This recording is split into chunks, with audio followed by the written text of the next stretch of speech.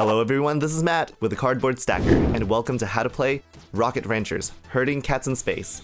It's a grid drafting set collection card game about ranching alien creatures on a distant planet, all while dealing space cats. This game was designed by David Bock with illustrations by Cam Kendall. This game is suitable for up to 6 players, ages 8 and up, and plays in around 40 minutes. This is a learn in a turn video, where you'll learn as the game plays, in a turn or two or as many needed. We divided this video into chapters. If you want to view a specific rule from the game, you can find the list of rules in the description below. Have a question or something nice to say? Leave a comment. And it would be a wonderful and tremendous help if you can give this video a like and subscribe to the channel. Thanks! Your colony has been selected to collect space animals from the wilderness of an alien planet for your ranch. However, you'll need to be careful of any nearby space cats, as they'll cling to any animal you try to beam up. The more of a type of animal that you collect, the more money you'll make. Space cats, on the other hand, will either lose or gain you money depending on how many you happen to catch. The player with the most money wins. Will you create a profitable ranch, or will you lose money trying to herd cats in space? Let's do the setup. First, each player chooses a Dogship deck of their preferred color. For this playthrough, let's take the yellow Dogship deck of 5 cards.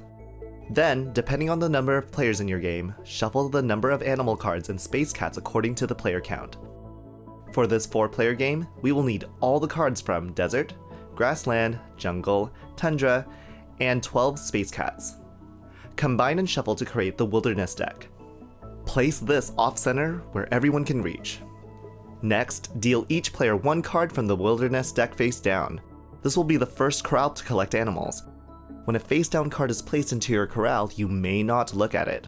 Keep room for extra corral spaces. Also, keep a separate area named the floof space to keep space cats in, and an additional area for discarded Dogship cards. Now deal out animal cards face up from the Wilderness deck, creating a 4x4 grid of 16 cards. Place both standard scoring and space cat scoring cards where all players can see. If you wish, you can play with corporate assignments, the advanced rules of the game. Certain types of animals will have different scoring conditions in the advanced game. Randomly select 3 assignment cards and splay them out on the playing area so all players can view them. Arrange them by species number, as this will be the order which they will score. We'll learn more about corporate assignments during scoring. That's it! Time to set your tractor beams online! Let's begin the game, and we'll be the first player.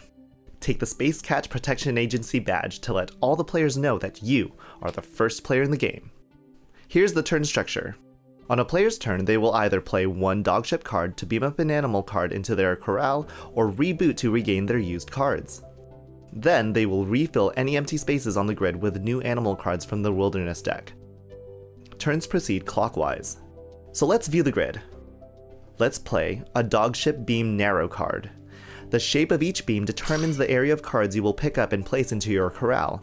It can be rotated, but all squares in the beam's shape must be within the 4x4 grid. Let's choose these animals here. Bring these cards in front of you and discard your Dogship card. Now it's time to put these animals into your corrals. You do start with a free corral.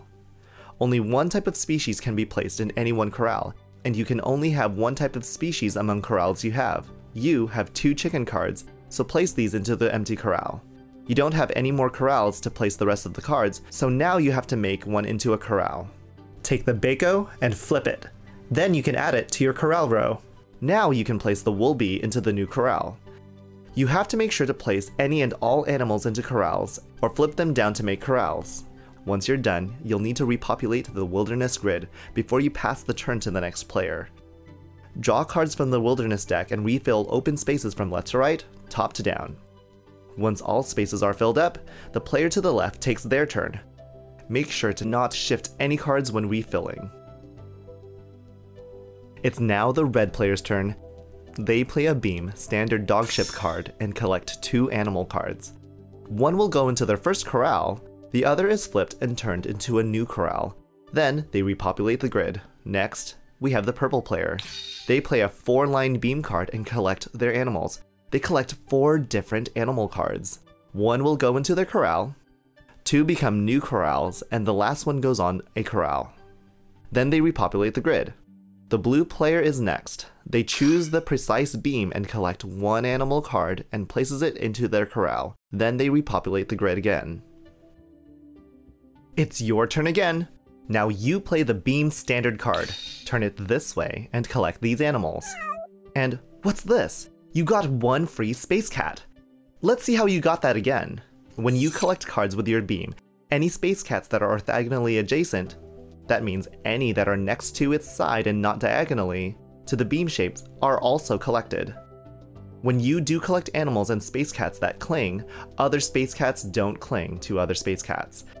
Now place your animals into the corrals. The chicken goes with the others. The elephant doesn't have an empty corral to go in, so we will flip it to make a new corral. Space cats don't go into the corral. Instead, they are placed in the floof space we reserved earlier. And finally, we still need to repopulate the grid. The red player is first going to play a special program card, which can be played before or after playing a beam card. The shepherd special program card can swap any 2 animals in the same biome, which is indicated by the color of the cards. Space cats cannot be swapped. Place the special program card into the discard pile after use. Now the red player continues their turn and plays a beam intense card, taking 4 cards. They have an existing species already in their corral and places the cards there. The last card flips and becomes a new corral. Then they repopulate the grid. The purple player uses 2 beam cards and takes 2 animal cards along with 2 space cats. Both animal cards already have corrals, so are placed thusly. The 2 space cats go into their floof space, and for their final act on their turn, they use the shepherd card to swap these animals.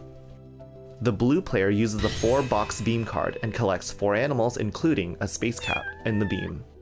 The space cat collected does not cause the adjacent space cat to be collected. Space cats only cling on other animals. 1 of the animals are placed into the corrals, 2 get flipped, and 1 is placed in a new corral. The grid is repopulated. Just a note, you can play your shepherd card after refilling the grid.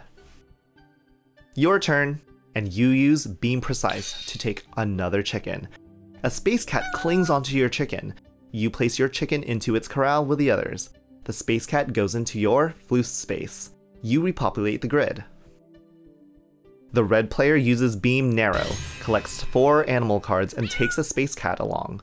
Then they repopulate. The purple player is going to reboot. Any player can reboot, skipping their turn to retrieve all their Dogship cards back into their hand.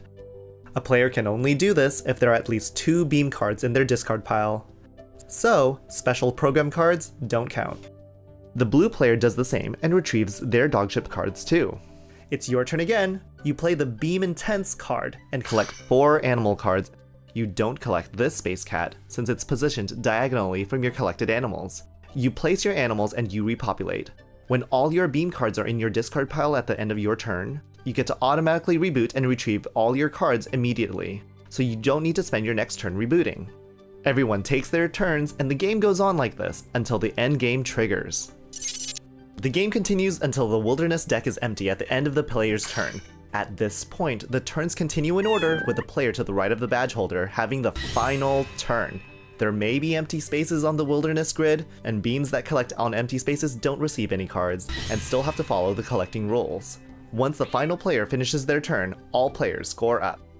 If you haven't already, please like and subscribe if you found this content helpful. It would really help us grow the channel. Each player calculates their own corral and number of space cats at the end. Let's take a look at how well you did. The scoring charts can be seen below, so you can follow along. Let's do your first corral. You have 9 chickens.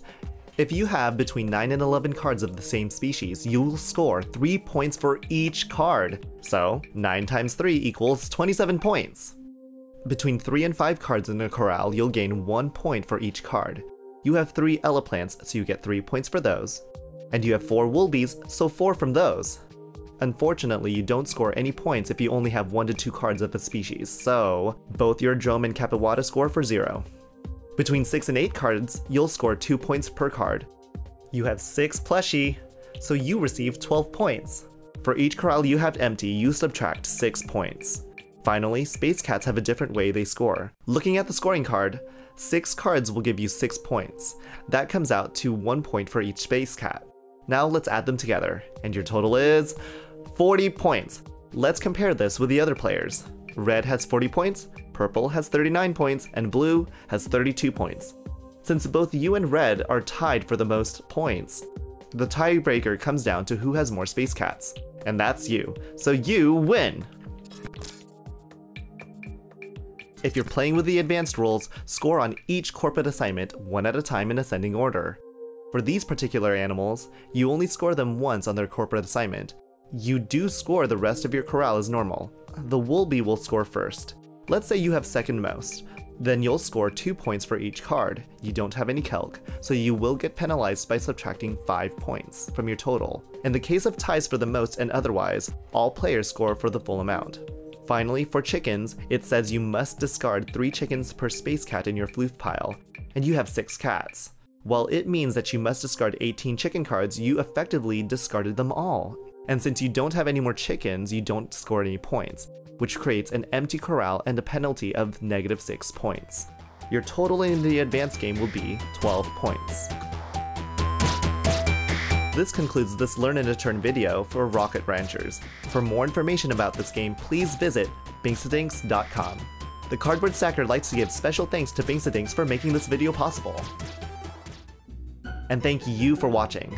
Don't forget to subscribe to the channel and give this video a like. I'm Matt with the Cardboard Stacker, and I'm here to remind you to keep on stacking games.